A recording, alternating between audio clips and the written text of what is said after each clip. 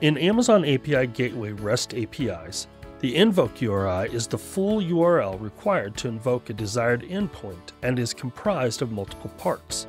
The first part is the protocol, which is always HTTPS. This ensures the communication between the client and the API is encrypted. AWS maintains a default SSL cert for all API Gateway-generated domains.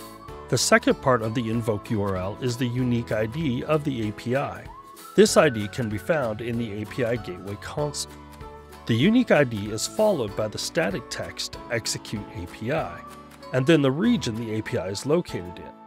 Regardless if the API is regional or edge-based, the instance will always have a home region.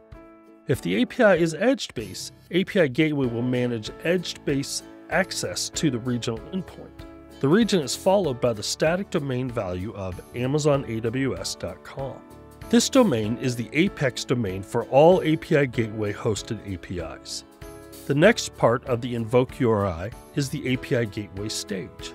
While this value is not part of the domain and is actually part of the path, it is considered part of the base URL and required for API Gateway to route the request to the proper stage.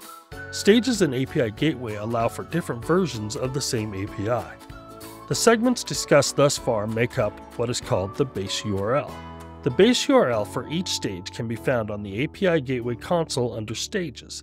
Each stage will have a unique URL. The final part of the Invoke URL is the path. The path is everything that appears after the base URL.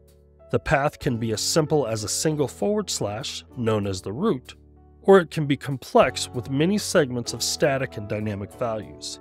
I discussed the segments of the path and how API Gateway evaluates the incoming requests for routing in a separate video.